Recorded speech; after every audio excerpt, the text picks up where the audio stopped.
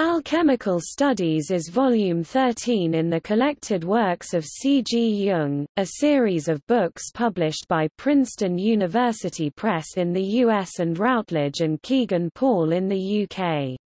It consists of 5 long essays that trace Carl Jung's developing interest in alchemy from 1929 onward.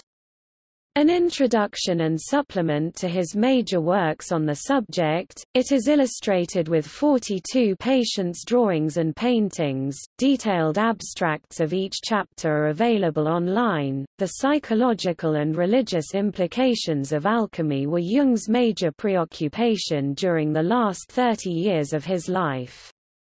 The essays in this volume complete the publication of his alchemical researches, to which 3 other volumes have been entirely devoted: Mysterium Conjunctionis, Psychology and Alchemy, and Ion. This volume can serve as an introduction to Jung's work on alchemy.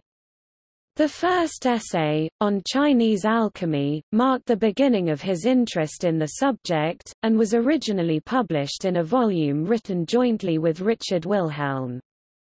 The other 4 are now published for the first time completely in English. Overall, this book discusses the philosophical and religious aspects of alchemy, as alchemy was introduced more as a religion than a science. His concluding statement is that when alchemy became virtually shunned out of existence, the investigation of the human psyche went undiscovered for several hundred years.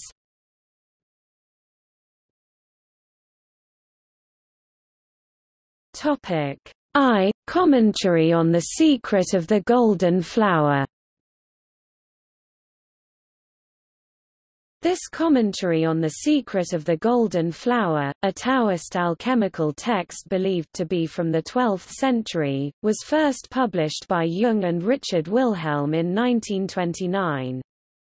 It was revised in 1938 with an additional foreword by Jung. In his opening statements, Jung asserts that science is the tool of the Western mind, and it obscures our insight only when it claims that the understanding it conveys is the only kind there is. In this chapter, he investigates Taoism, meditation, and corresponding alchemic studies.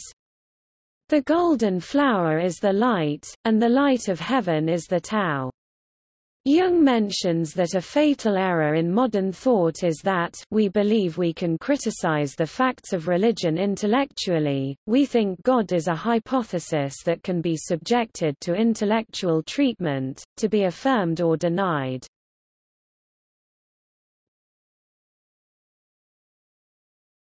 Topic 2. The Visions of Zosimos. This text originally comes from a lecture delivered by Jung at the Eranos Conference at Ascona, Switzerland in 1937. It was revised and expanded in 1954. Much of this chapter is devoted to a translation of Zosimos of Panopolis's The Treatise of Zosimos the Divine Concerning the Art, an important alchemic text from the 3rd century CE. Jung follows this with his psychological commentary on the dream.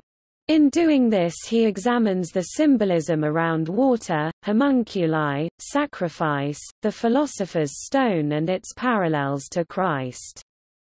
Jung concludes that, although chemistry has nothing to learn from the vision of Zosimos, it is invaluable to modern psychology.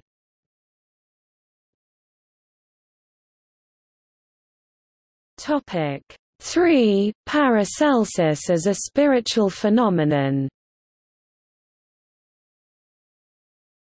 Here Jung focuses on the texts of Paracelsus, who was infuriated beyond measure by the resistance of his opponents and made enemies everywhere.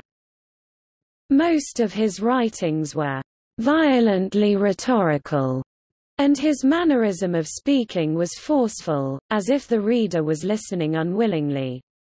Jung had great difficulty deciphering the text because Paracelsus would tend to use a magical witch language without giving any rational explanation as to what it actually means. Example, instead of Zwirnfaden twine, he says Swindenerts, instead of Nadel needle, he uses Dallon, instead of Leica corpse Schlie. Jung also notes that in magical rites the inversion of letters serves the diabolical purpose of turning the divine order into an infernal disorder.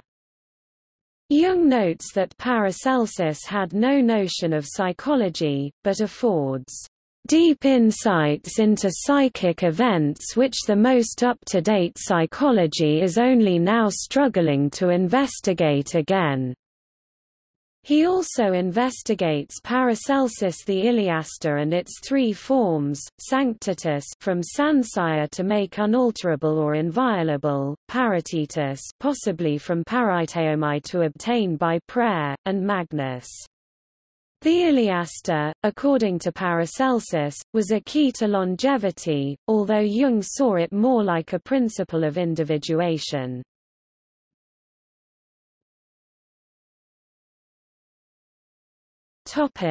iThe, the Spirit Mercurius.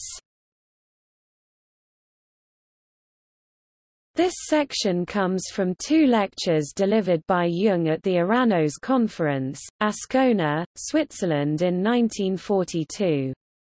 The lectures were published that year, expanded on in 1948 and then published in English in 1953.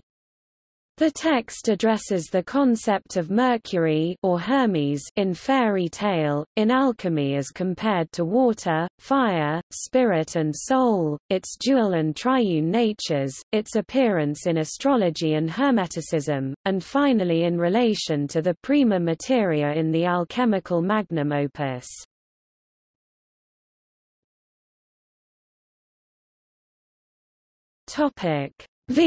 The philosophical tree.